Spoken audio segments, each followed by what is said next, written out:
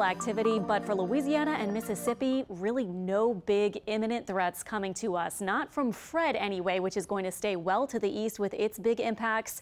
And tropical depression Grace is likely going to stay a depression or maybe even fall further from that, maybe just into a tropical wave as it moves over the northern Caribbean, but kind of hugs the land in the next couple of days. So we're going to watch Grace. We'll watch it for the end of the week, but kind of doubtful whether it will be able to really strengthen a lot or eventually move into the northern part of the Gulf. So we also are watching soon-to-be Henri, another little disturbance out here. I'll show you the models for that in a second, but even though it's gently moving south, it doesn't look like it will be a concern for the USA and probably not for any land area except for Bermuda. It is in that general area.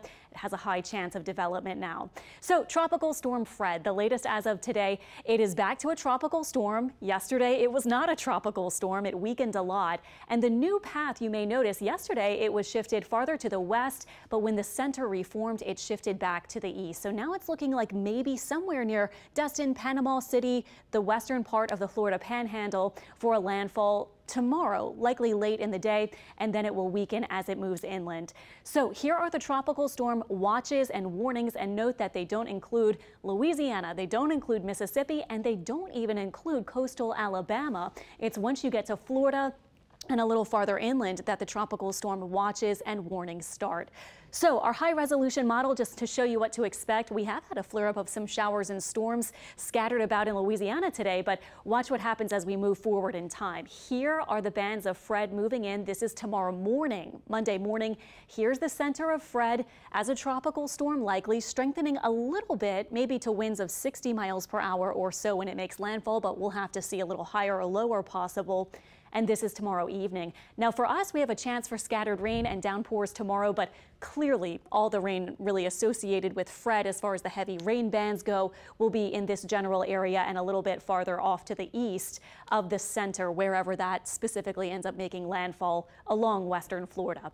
So for us, this is really the only alert related to Fred that we have for Louisiana and Mississippi. 7 p.m. tonight through early Tuesday morning, we will have these sustained east-northeast winds. And those of you along the coasts know when we get this kind of system, not even necessarily a tropical system, but these kind of weather patterns bring the waters up a little bit. So tides will be running about 1 to 3 feet above normal for the east-facing shores. Again, something we're all familiar with when we get these kind of systems. And the high tide, by the way, tomorrow will be in the morning after sunrise. Here's Tropical Depression Grace, and Grace has never been well organized.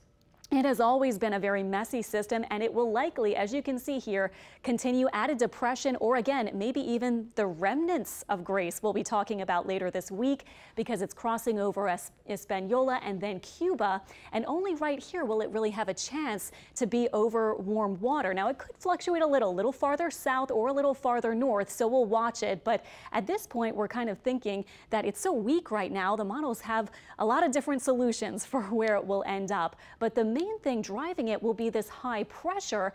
And notice that as we move into this week, it's extending over the Gulf Coast.